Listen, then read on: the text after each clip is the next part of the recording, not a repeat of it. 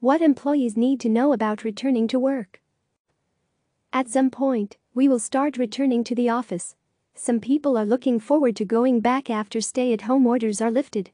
Others might be dreading it because they're afraid of getting sick at work, no longer have childcare or fear commuting on crowded public transportation. Here's what employees need to know about their rights when it comes to returning the office. What if I am not comfortable going back to work?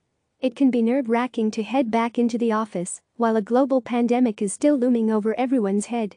But fearing that you might contract COVID-19 is not a legal reason to refuse to come to work if the company is lawfully permitted to open, according to Russ Adler, a labor and employment attorney in New York City.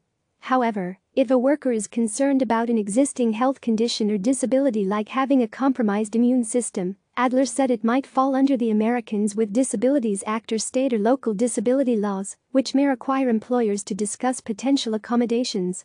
Workers who feel unsafe because of a specific concern at work, such as an employer not adequately cleaning a desk of a worker who tested positive for COVID-19, and make a complaint could be protected by the Occupational Safety and Health Act, according to Charles Jelinek, partner and co-leader, employment and labor, at law firm Bryan Cave Leighton Paisner. OSHA requires employers to provide a work environment free from recognized hazards that are causing or are likely to cause death or serious physical harm. What if I no longer have childcare? With schools and daycare centers shut down, many working parents have been pulling triple duty as a full-time parent, teacher and worker. And if they get called back to work before schools or daycares reopen, they could be stuck. Some working parents can get paid leave under the Family's First Coronavirus Response Act, FFCRA, that Congress passed in March. The law requires qualified employers provide eligible employees with paid sick leave and expanded family and medical leave to care for a child whose school or childcare provider is no longer available for COVID-19 related reasons. Currently, the expanded benefits go through December 31, 2020. To be eligible, the children have to be minors and employees have to work at a company with less than 500 employees. Can my employer require me to wear a face mask or other PPE?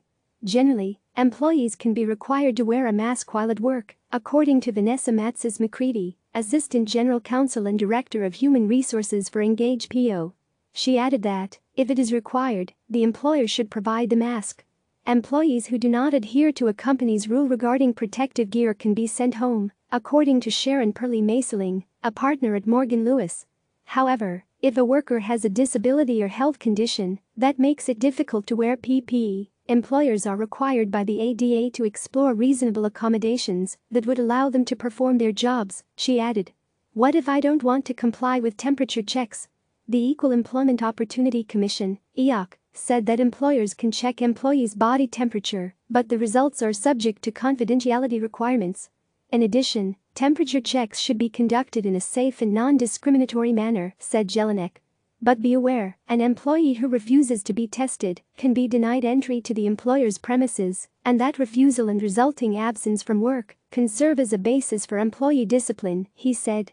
Does an employer have to notify staff if an employee is diagnosed with COVID-19? An employer is not required to alert staff if someone has tested positive, according to Adler, but that doesn't mean they shouldn't.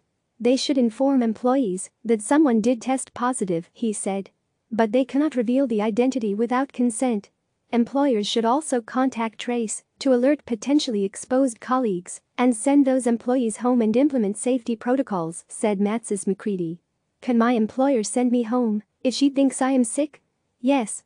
According to the EOC, an employer can send home an employee with COVID-19 or one who is showing symptoms associated with it. If you are worried about a coworker who is displaying signs of the virus, Matzes-McCready advises you share the concern confidentially with someone in the Human Resources Department. Can an employer require a doctor's note to return to the office? Employers can require a doctor's note for employees to return to the office, said Kai Feldblum, a partner at Morgan Lewis and former EOC commissioner. However, given that many healthcare providers are overwhelmed, employers might instead rely on temperature checks and inquire about symptoms, she said. Click subscribe to receive the latest news.